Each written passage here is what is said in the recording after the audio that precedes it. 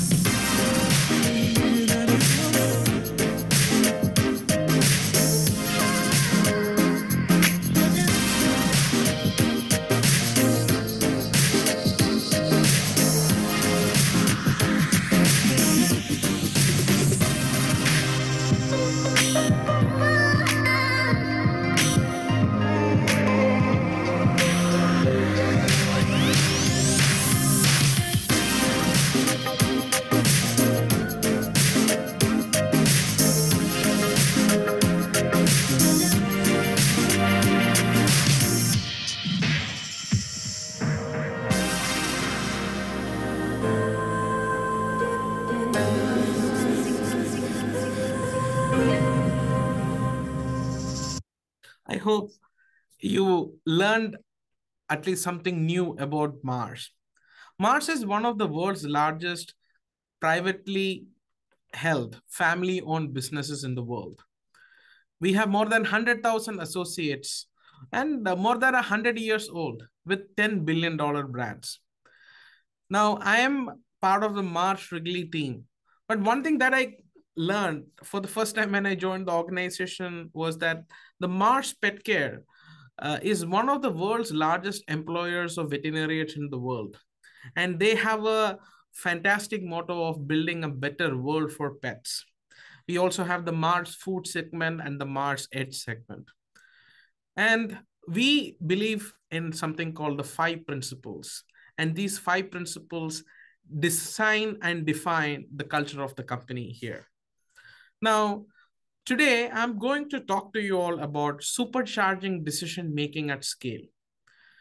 My session is going to be focusing on what is my one-demand data and analytics solutions team and why is it needed. I'm going to talk a little bit about what is my strategic framework that we are leveraging within our organization and how are we implementing a new concept called connected analytics, which is about breaking various organizational silos. All of us have hearing about responsible generative AI and how are we leveraging AI in a responsible way and what not we should be doing. And finally, as you are building your careers within the organization, what is the so what? What are the key messages that you should be taking back to your organization to build your career in data and analytics so that we can create a value-driven analytics? So with this, let me start the presentation. Sam Walton, the legendary founder of Sam's Club and Walmart, he once said, there is only one boss, the customer. The goal as a company is to have customer service that is not just the best, but legendary. He told it several decades back, but this still holds true. And that is the purpose of our organizations. Now, for us at Mars, building that integrated consumer journey or building that brand experience, we have to navigate a complex omni-channel world. Let me start from the bottom up. Our consumers learn about us through off platforms like our search, through the different aspects of social media. They hear about us through the contents and reviews on various channels. We go to on platform, we have the pure play e-commerce partners, we have the brick and click partners, we have the on demand delivery aggregators, and finally we also have the ability to interact directly with our consumers through our d2c channels like mnms.com or our Mars retail group stores. Now, the key message that I want to drive is like the omni channel world is really complex, and we have to navigate through these multiple touch points to give that best brand experience. But do you know what is happening in this organization? Many of you might have heard the story of four blind men explaining an elephant, and that is what is happening. Somebody uh, touching the trunk of an elephant and calling it as a big snake. Somebody is touching the leg and calling it as tree stump. Somebody is touching the tail and calling it as a furry mouse. It goes on and on. And this is happening in our organization. The sales function, the elephant in the room is our consumer. At sales function, sometimes explain the consumer a certain way. The marketing function explains the consumer a different way. The supply chain function explains the consumer a different way, because all of us are operating in many cases with different sources of truth, not a single source of truth. And that is why we need interconnected decision, and that's why we need to break the silo. At Marsh Wrigley, we believe that the secret sauce will lie in providing a holistic and integrated enterprise analytics supported by domain expert. So that is the idea of one demand. The idea of one demand means that we don't want to have a revenue management function with a different source of truth, working a marketing team with a different source of truth, a e-commerce team with a different source of truth. We need a one demand function which can drive a connected, integrated enterprise analytics. So that is the fundamental idea of one demand function. Now, how are we going to build it? This is a very important part, and this is the foundation of how we have built a team. Building a value first mindset start with the decision back approach. Now, in the past, we used to have a pyramid where if you, I know many of you are in the data and analytics field. It always started by building, probably a decade back, by building a data warehouse. Probably for 5, 6 years back, we started building data lake. Now, these days, we are building lake houses. In the future, it might be data mesh. It always started with the data foundation. Building on the data foundation, we generated knowledge. On building on that knowledge, we started generating some small insights, which generated some action, which created some small value. It was always a data first as value second kind of an approach. At Mars, what we are encouraging is to have a value first mindset. It always should start with what is the value that you can drive for the organization. And to drive that value, what are the actions that you can take? And to drive those actions, what is the knowledge and insights that you need? And for that, what is the data that you need to have? Instead of moving from a data first mindset, our encouragement is to go with a value first and a data second mindset. If you invert the pyramid, you are going to drive value using data driven decision making, and that is going to be very important as part of your organizational journey. And that is the philosophy in which we have built our organization.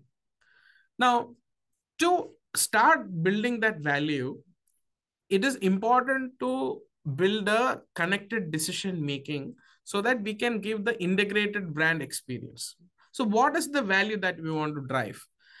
I mentioned about the sales function, marketing function, operating. So if you want to truly inspire your consumer, we have the brands, we have the influencers, we have the advocacy.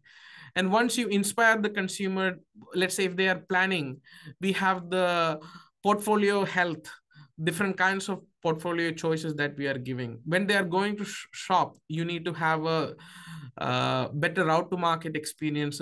A perfect store experience should be good. When a consumer is going to buy, you need to give them the right kind of pricing, promotion, be a perfect digital shelf. When they're consuming, there should be an opportunity to calculate, to listen to how their experience, what are their sensory experience, and there is an opportunity to continuously engage. Now the important part is, like, when the consumer is inspired, they might not decide to plan, they might decide to go and buy directly. During the engagement cycle, they might decide to go and buy directly. So this is not going to be a linear consumer journey. It is a integrated, to drive an integrated brand experience, we need to think about a non-linear consumer journey, which is managed by different parts of the organization. And different analytical capabilities are enabling this decision making within the organization as well. So the key theme is the connected decision making is very important within your organization. And that should be the first value that you should be delivering. And to drive a connected decision making, it needs a connected data foundation. So it always starts with the business value or the business decisions.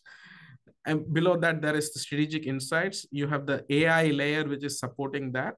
And there are the features which is supporting that AI layer. And on the foundation is the connected data foundation.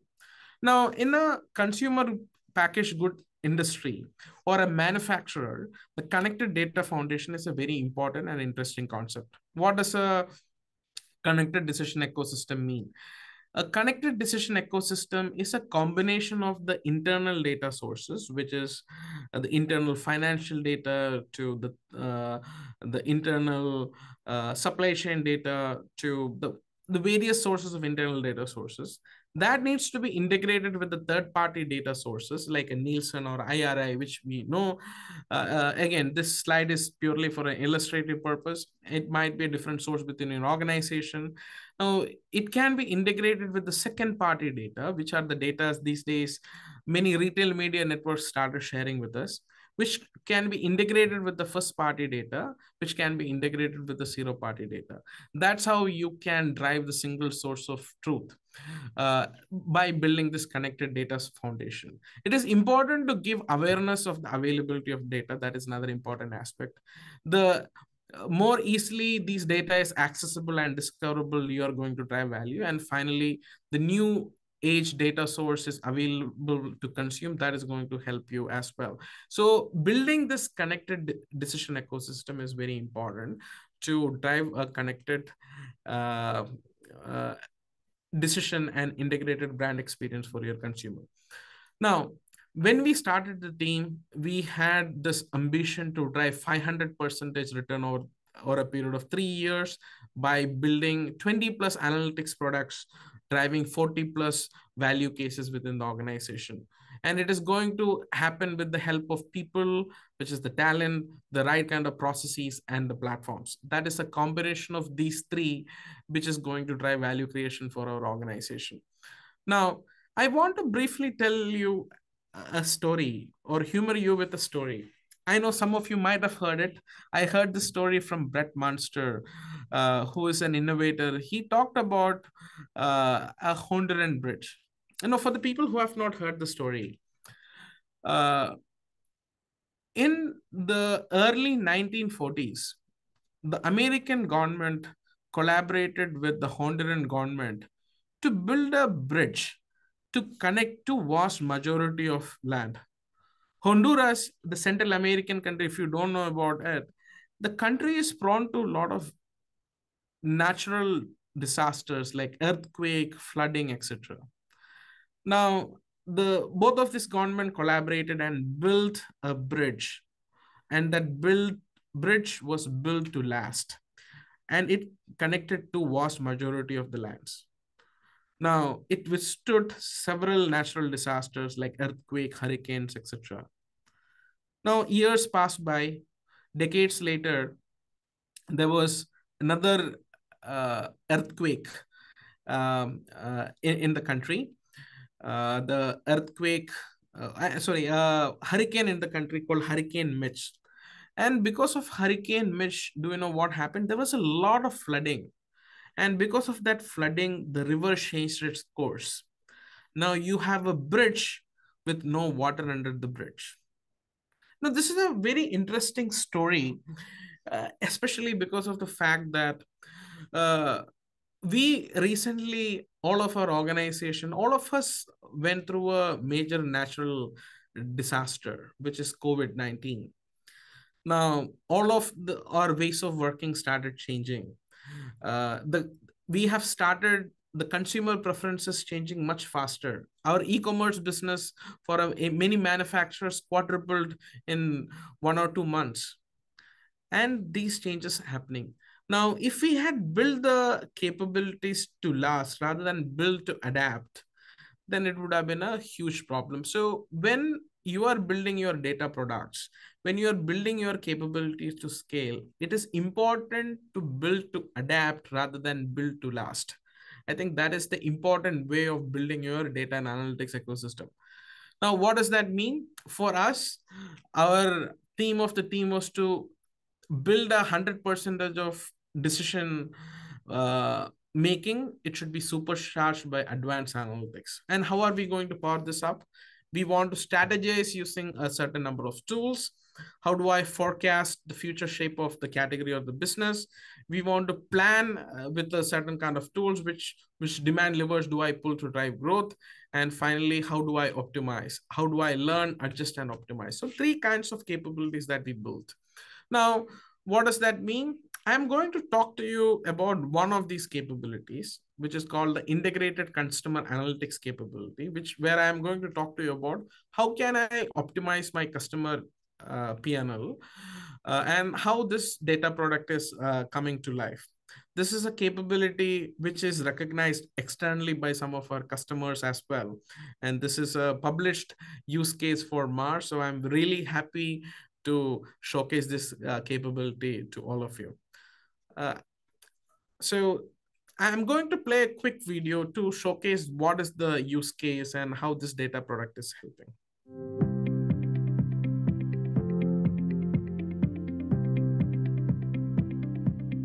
Hi, I'm Kelly Gehring. I lead one of the sales businesses in the US market, new transactions. Winning at Amazon requires us to decipher and win their very complex algorithm, oftentimes making real-time decisions around areas like supply, category, digital shelf, and portfolio. We get over 1 million different data points coming at us, and we oftentimes have many disconnected tools to be able to collect that data.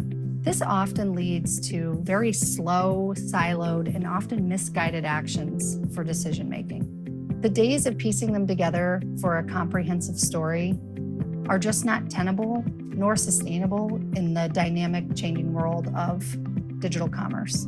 Enter Voyager, a data-backed solutions tool and one single source of truth for digital commerce. Voyager provides performance and insight tracking across multiple work streams, namely product and portfolio, market, supply chain, investment optimization, and search and category. Voyager is a comprehensive AI powerhouse that drives data-backed solutions to drive a more efficient and effective digital commerce business. Voyager has made an immediate impact on the US business. 4 areas are: we will see a $3 million MAC enablement in 2023. We've freed up over 20+ hours for our associates per week. The third is really this interconnectivity between our one-demand partners. And the last one that I'm really excited about is the scalability of Voyager. We've been able to take this to our top 5 customers in the US and also scale it across different Amazon markets globally. The Voyager. I hope this gave you a good understanding of one of our data capability. Now, why was this quite exciting for us? This capability helped us have one of the most successful Halloweens in the history of Halloweens. So last year, Mars was recognized by the industry as a CPG to watch, and it was one of the most featured CPG in Spotlight, with a strong visibility and a consistently effective approach on content across several retail platforms. And I think this is something which we are really proud of, and that helped us drive some of the best-in-class capabilities for the organization. Now, this does not stop here. Now, we had a fantastic partnership with Amazon as well. And this is something which the Amazon team, we were able to build our partnership between Mars and Amazon to a great extent as well. This is how we were able to build a significant competitive advantage for the organization. Now, I'm going to play one more video from Amazon team talking about how this helped build a partnership between both of our organizations.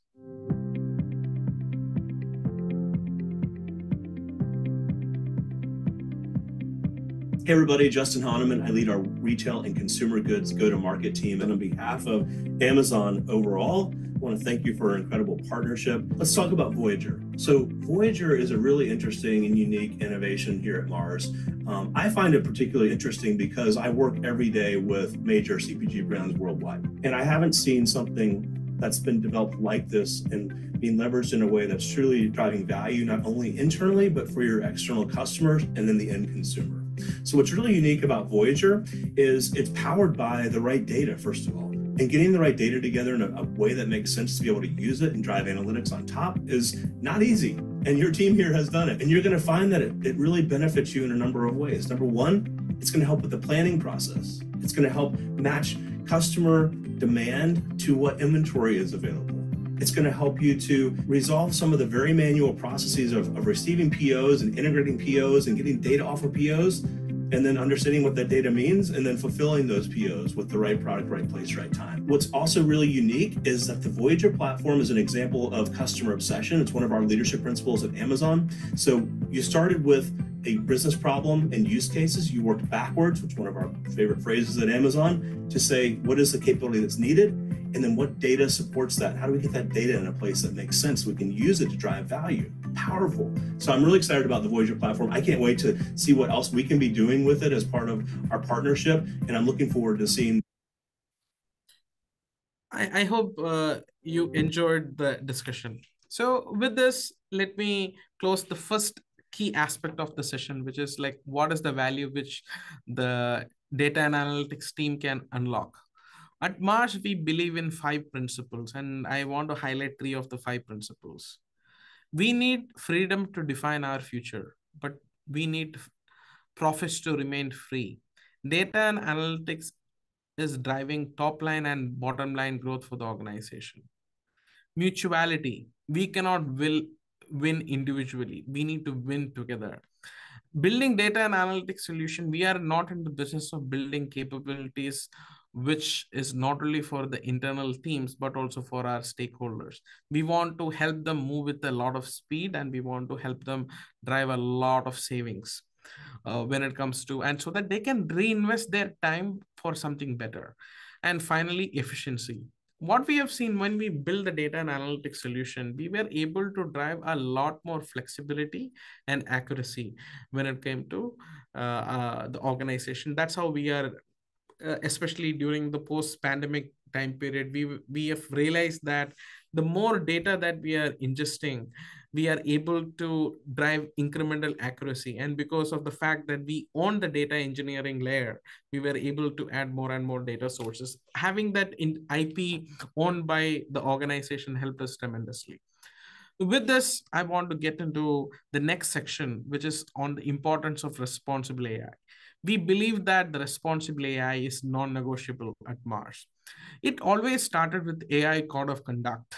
How can we have the right kind of governance principles when we are leveraging AI programs? Now, the second aspect comes to how can we give governance to ensure the fairness of the AI models? And let me start with a couple of examples. What does the fairness mean? You might have heard of some large organizations leveraging AI for their hiring practices and in the data analytics space itself. And do you know what happened? The AI solutions had a disproportionate bias against women because historically women were not prominent in the data analytics space. Now, this is why we need to ensure the fairness. Inclusion and diversity in talent is very important.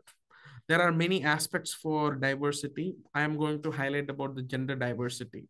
In the industry, in data and analytics, the gender diversity in many cases is less than 20%. There is something which I am really proud about Mars. It starts from the top. my leadership team, I am really happy to share with you that we have 50% female leaders who are bringing the diversity to the team, and they are inspiring more and more women to join the team and improving the gender diversity. Now, diversity is in numbers. The second aspect is inclusion. Inclusion is the mindset. Mindset is very important. Another important aspect is privacy, security, and ethical collection of data. At Mars, we don't collect the data from children, which is an important responsible marketing principle. We are also making sure that when we are building a AI capability, we are ensuring the transparency and explainability as well. It always combines with the test and learn mindset. And the most important part of it, AI capabilities are going to be a significant driver of um, uh, resources, including generating greenhouse gas GHG. And we have to be very conscious of how we are using the resources in a sustainable way.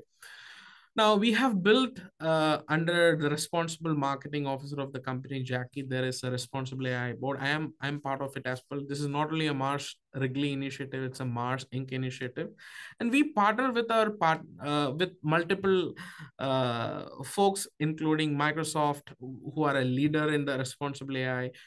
We also partner with other cloud providers like AWS, Salesforce, etc. We also partner with NGOs like Responsible AI Institute, Women Leaders in Data and AI, Fractal Analytics, which is an analytics partner. And we also learn a lot from our partners in educational institutes like Cornell, Northwestern University, etc. Now, I talked a lot about these areas. Now, I want to share a little bit about how can you build your data and analytics organization better? What are some of the key learnings from my side? And there are 4 or 5 key learnings that I want to share with you before I let you go from this session. And it starts with capability is more than tools. It is about people. Now, tools, it is the easier part to build. If you have a strong data sciences, data engineering team, we can build the tools, but it is only the part of the solution. Along with the tools, we need to have the right kind of organization, the right kind of skills and competencies within the organization, which needs to be embedded with the processes, which needs to have the right kind of culture. That is the honeycomb structure at Mars that we leverage. It's not only about tools, it's a combination of all of these things which are going to make you successful. And for us to be successful with the right kind of culture, it always starts from the top. When the leader starts asking data-driven questions, the associates will start giving data-driven answers. Organizational culture and change management is very important. Now, as data and analytics practitioners, and this is my second elephant analogy, as data and analytics practitioners, we start our journey. We think that we are the rational mind, we are the data and analytics people, but our organization, the elephant, it is an emotional animal. The animal will go wherever it wants to go. So it is important to cater to the human empathy is going to be very important if you want to truly drive change. That is very important. What we have realized is that for every $1 that we spend in capability building or tool building, we need to spend that equally $1 for training and upskilling and change management, which is going to be very important.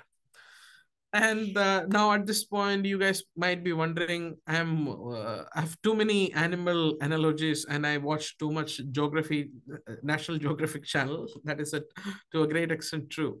But let me ask you this question. How do lions hunt gazelles? Now, gazelles, they are very fast animals. They run almost twice as fast as lions.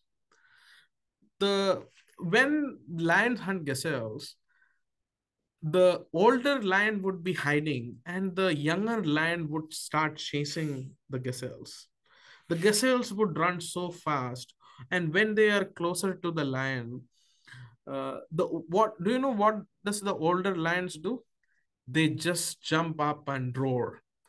When they roared so loud, the gazelles would become so scared and it would become like a deer in front of the headlight. And that's what happens. They get so scared and they are unable to move. And do you know, but in some cases, uh, when they get scared, they cannot move, and the lions would have them for their lunch. But do you know how do some of the gazelles escape? The gazelles those who escape, they continue to run towards the lion, and they can simply jump through them because they are fast and they are agile. A mentor of mine told me this story.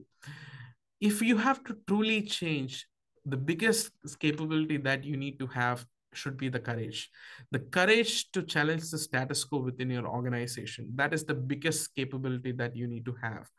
And that it's not a soft skill, but I think it is not a hard skill, it is a soft skill. But that courage is going to challenge the status quo is going to truly help you transform the organization. And my closing note, I grew up in India, and a lot of my leadership principles were influenced by Mother Teresa. She once told this thing: not all of us can do great things, but we can do small things with great love. So I encourage all of you to go back to your organization, find that one tough problem that you want to solve it with a lot of passion, and you will be really successful at what you do.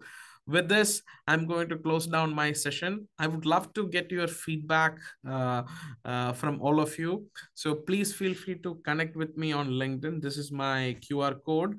And with this, I want to thank Mike and the Solution Monday team for giving me this opportunity to share not only my team's work at Mars Wrigley One Demand Data and Analytics team. So please feel free to reach out and connect. And I hope we'll be able to learn from each other. Thank you. Thank you very much for this opportunity again.